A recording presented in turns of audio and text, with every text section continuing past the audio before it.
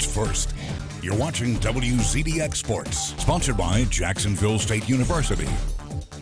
The early signing period for winter and spring sports continuing today in the Tennessee Valley at James Clemens High School with Jet Star runner Elizabeth Holcomb. This morning, the 5-year letterman signing a national letter of intent with South Alabama. She'll run both cross country and track for the Jaguars. Holcomb has been with the varsity since she's been in 8th grade and holds a school record in both the 3,200 and 5,000. Her scholarship to South Alabama is actually both academic and athletic, which means that she'll be majoring in biology.